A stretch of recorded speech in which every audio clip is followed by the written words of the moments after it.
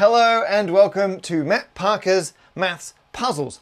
I'm Matt Parker and the puzzle this time involves a triangle. So I'm live mixing this one, by the way. I've got like a physical mixing desk here and it's got like a slider on it, so cool. Anyway, so about there's good. So this triangle has 3 points, no surprises so far. Around the triangle we could put some numbers, and you can put any numbers you want on each of the points. I'm going to put in a 5 followed by a 7 and then a 12. There's no meaning there.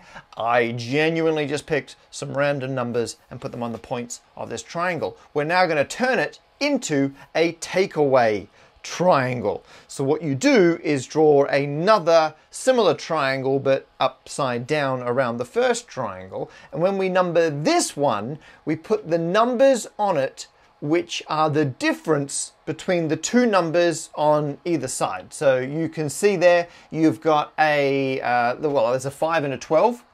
So you think what number is between, well, the difference between 5 and 12, that's 7. So we put a 7 on that point. We'll then carry on around, difference between 12 and 7, that's going to be 5. So far, so familiar. And the last point, difference between 5 and 7 is 2. So now we've gone from one set of numbers, 5, 7, 12, to a new set of numbers, 7, 5, 2. We could then repeat that. Okay, the next one doesn't fit, but you get the idea. In theory, you could keep going on and on and on and on. And the question now is, what happens for any given starting set of 3 numbers? I mean, do you end up in a loop? Do you cycle? Do you hit a fixed value?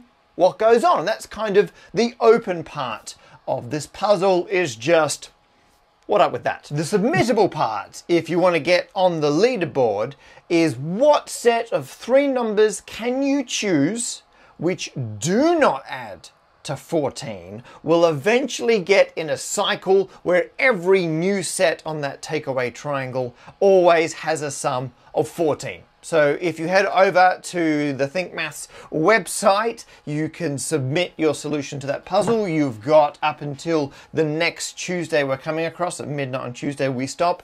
Last puzzle we had far fewer people entering than normal. So this time we think it's a bit more straightforward if you want to get some values and you want to enter, so please do give it a go. But do have a play, and if you find some more interesting maths, as always, send it in to mathpluspuzzles@standupmaths.com. Friday next week I will show my favourite bits of working out and various answers that people have sent in. Have fun!